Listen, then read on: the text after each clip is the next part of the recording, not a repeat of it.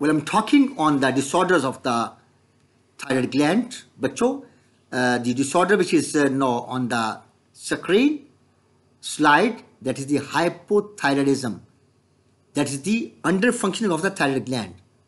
Hypothyroidism, underactive thyroid, is a condition in which your thyroid gland does not produce enough of certain crucial hormones. And one of the examples is that Hashimoto's thyroiditis. Hashimoto's thyroiditis, autoimmune disorder, destruction of the gland, also called autoimmune thyroiditis. Predicted changes are decreased metabolic rate, cold intolerance and decreased sweating, weight gain with increased appetite, bradycardia, slowness of speech, thought and movement, lethargy and sleepiness. Yes, you're looking here. What happens in the Hashimoto is an autoimmune disorder that is the most common cause of the hypothyroidism. It affects women 10 to 15 times more than men. Constipation, excessive or prolonged menstrual bleeding, enlargement of the tongue, memory lapses, depression, joint pains and stiffness, goiter and puffy face, brittle nails, muscle aches, weakness, tenderness and stiffness, pale dry skin, enlarged and inflamed underactive thyroid gland. Hashimoto's disease is an autoimmune disease in which the thyroid gland is gradually destroyed. And now, when the gland is destroyed, certainly the hormones are not produced. The condition is known as Hashimoto's hypothyroidism. Hypothyroidism in fetus and neonates. Fetuses are two potential sources of the thyroid hormone.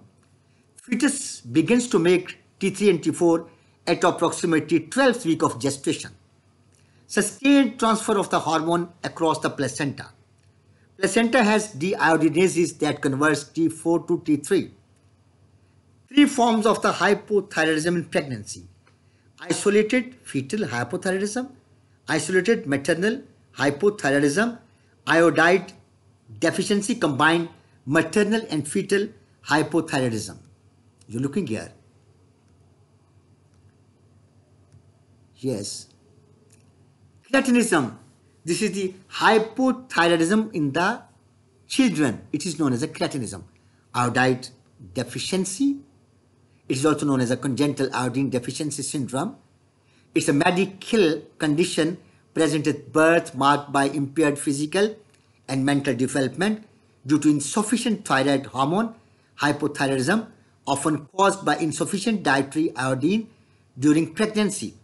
See, you are looking here. Signs and symptoms are as follows. Patient is dwarf with severe mental defect, coarse, dry and scaly skin, deficient hair and teeth, retarded skeletal growth, stunted skeletal growth, reduced BMI, cognitive impairment, protuberant abdomen, infertility, impediment in ovulation. These are the effects in the, yes, you're looking here, the cretinoids, a child having the cretinism. Maternal hypothyroidism. Female hypothyroidism frequently associated with infertility. In pregnancy, if pregnancy does occur, there is an increased risk of the fetal death and gestational hypertension. Subclinical maternal hypothyroidism, diagnosed retrospectively, autoantibodies to the thyroid that can cross placenta. Children with low intelligence quotient scores, they are produced.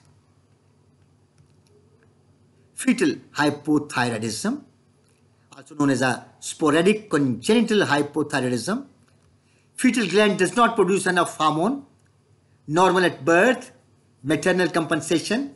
Need rapid diagnosis shortly after birth or risk. Child having permanent mental and growth retardation.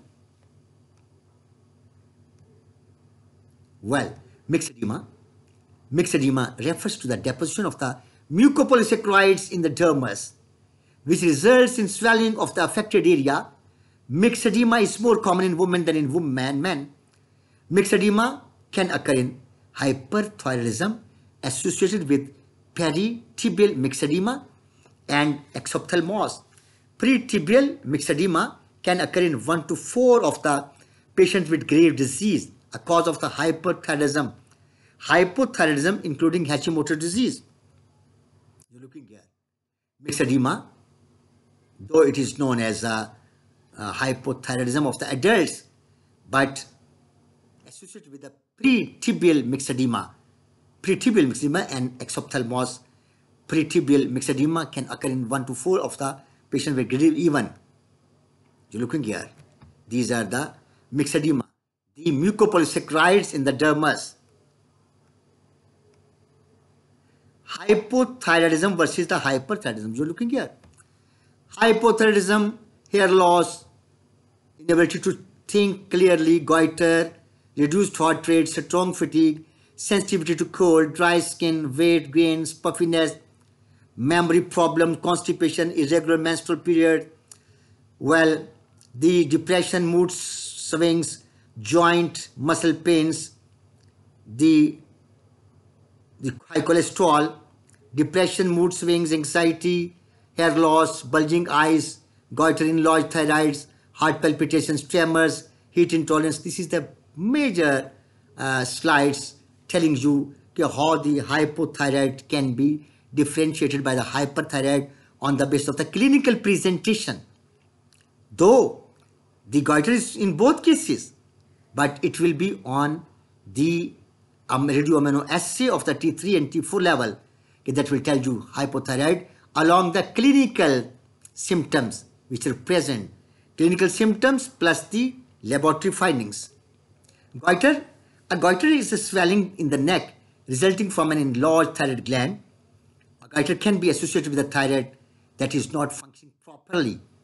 Worldwide, over 90% of the goiter cases are caused by iodine deficiency. The term is from the Latin guturia, meaning throat. Most goiters are of a benign nature. Guturia, that is the throat. Yes, look, looking here. This is the goiter. The swelling in the entry aspect of the neck. Goiter can be present both in a hyperthyroidism and hypothyroidism with varying symptoms. Goiter in the hyperthyroidism, as it was stated in previous slides, that in hyperthyroidism, for example, Graves' disease, the TSI bind to the TSH receptors in the thyroid gland and thus cause an increase in both secretory activity and cell number, thus increasing the size leading to goiter. And goiter in the hypothyroidism. In hypothyroidism, there are less T3 and T4 in the circulating blood. The hypothalamus senses it and starts releasing TRH. It acts on the entry pituitary to secrete TSH. It acts on the thyroid to increase the secretion of the thyroid hormone, causing goiter. TSH is released in response to less thyroid hormones in the blood. Causes of the goiter are as follows: iodine deficiency, selenium deficiency, nodules in the thyroid gland, autoimmune inflammation, tumors, benign and malignant. Signs and symptoms are as follows: goiter in the hyperthyroidism, tachycardia, palpitation, nervousness, tremor, increased blood pressure, heat intolerance.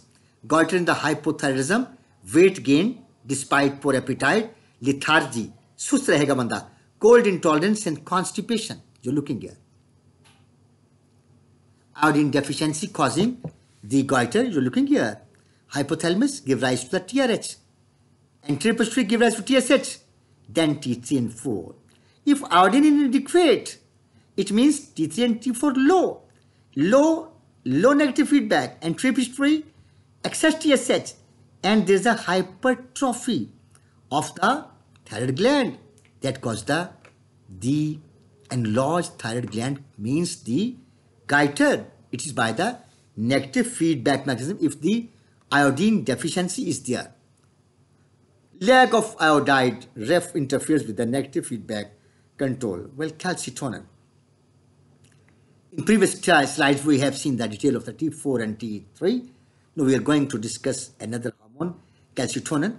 Calcitonin is a hormone that is produced in humans by the parafollicular cell, commonly known as C cells of the thyroid gland. Calcitonin is involved in helping to regulate levels of calcium and phosphate in the blood, opposing the action of the parathyroid hormone. This should be very much clear.